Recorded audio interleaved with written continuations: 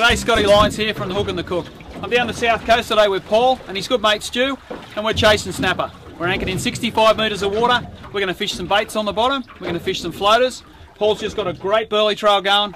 Let's see how we go. Well, it's taken a while for the burley to work, but at last, fingers crossed, we might have ourselves a nice reddy.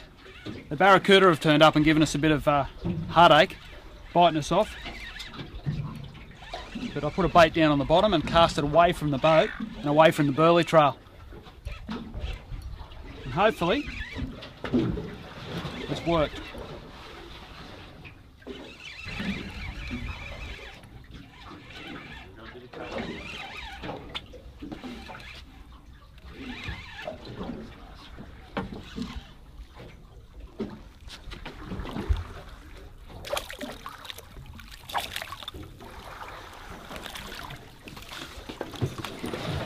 There you have it, beautiful Sydney reddy.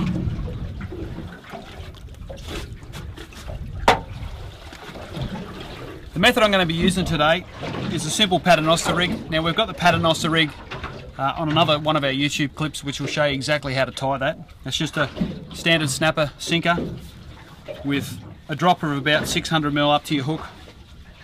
Okay, to that we've got a number 2 circle hook, and we're just putting beautiful pilchard baits on.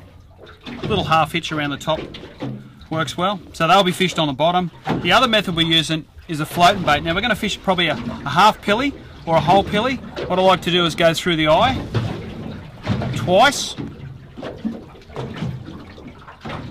because the eye cavity or the bridge across the top of the eye is the strongest part in a pilchard. Then just tuck the hook just under the gill plate and roll and bring it back around so the point comes out, and then just tighten your main line, and there you have it. And on top of that we'll just have a small ball sinker. Now that'll float down through that burley that Paul's putting out the back of the boat. So what do you reckon, mate? A good fish? Feels like a good fish, Scott. Feels like a real good one. It's taken a while for the burley to work, hasn't it? It has, but it's starting to work now. Yep. It's starting to come on. That late afternoon bite, I think. Bit of colour there. Oh, you're nice fish.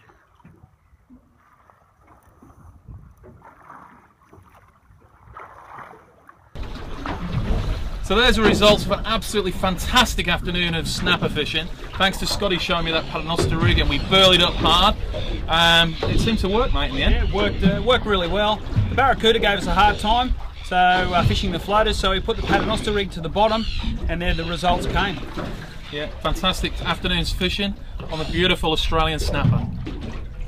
If you are wishing to know more about fishing, you don't need a book, just come and see the Hook and the Cook.